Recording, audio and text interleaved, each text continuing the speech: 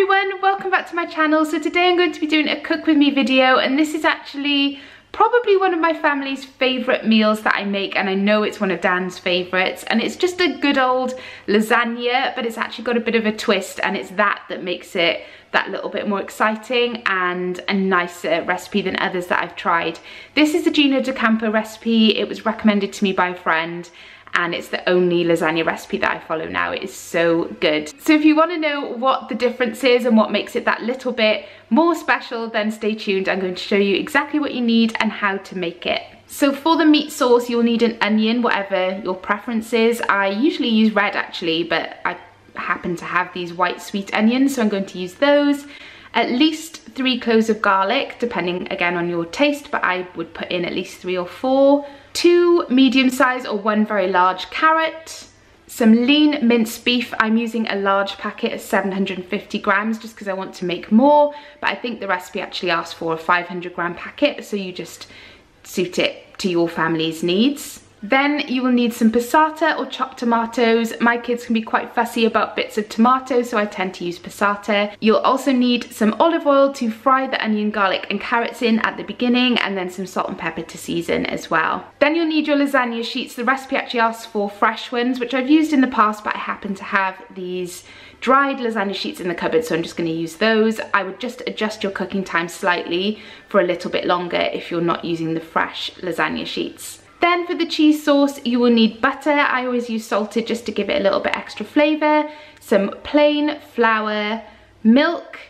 cheese of your choice. I tend to put in some cheddar and grated parmesan just to give it depth of flavour. And then this is the special ingredient. You're going to need some green pesto, and you're going to put that into your white sauce to add a really lovely Italian pesto basil flavour. And trust me, it makes all the difference.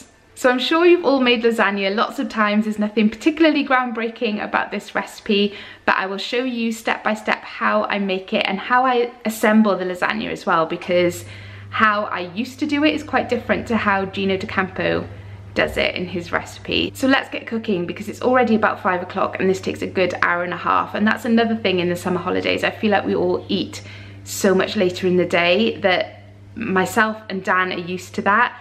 And the older kids are fine, but I find it's quite hard for the younger kids to hold out until 6ish to eat their dinner. They're usually ravenous by that point, so I'd better get a wriggle on. So the first thing you're going to do is chop up your onion. I always chop mine as small as I can possibly do it, just because Aidan will spend ages fishing out all the bits of onion if he can see big pieces. So I just chop it up quite finely, and then I grate up my carrots and add those both into the pan with some olive oil, just to start cooking away whilst I get on with peeling my garlic cloves. So as I said, I tend to use about 3 or 4, depending on the size, garlic cloves, and I just mince those in my garlic press doodah and put those in once the onions and carrot have softened. So it's at this point I will add the minced beef, and I will let that brown slightly, and I will also season it with some sea salt and black pepper at the same time.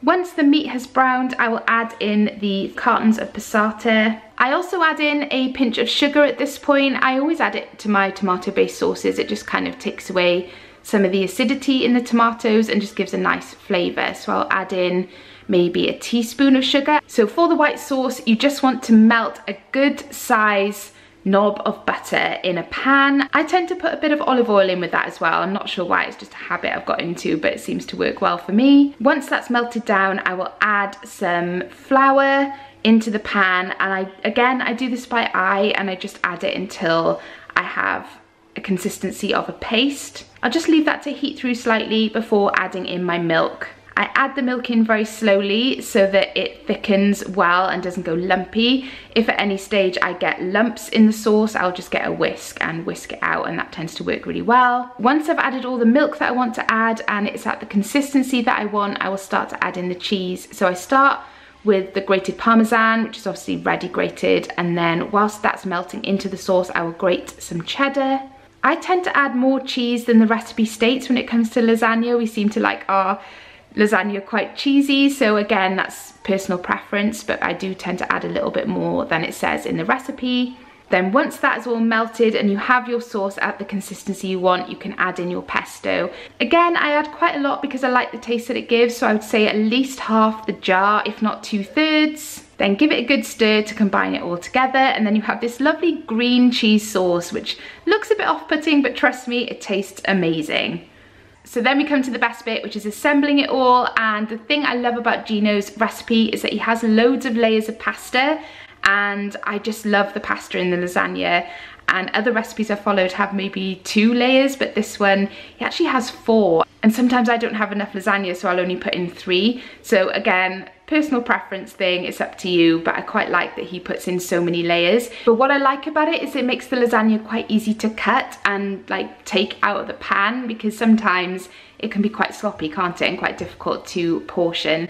So I'm guessing that's why he does it. And what Gino does in his recipe that is a game changer, but is definitely extra calories that you don't need in a lasagna, but I do it anyway because it's delicious, is that he adds some cold cubed butter to the top of your lasagna. And even saying it out loud just feels like such an unnecessary step, but trust me, I don't know what it is, it just adds something amazing to the top of your lasagna. So if you can bear to put those extra calories into your dinner, then it's well worth it for a treat. I don't make this lasagna very often. It's a once a month, maybe once every other month kind of thing. So when I do make it, I go to town and I add the butter to the top.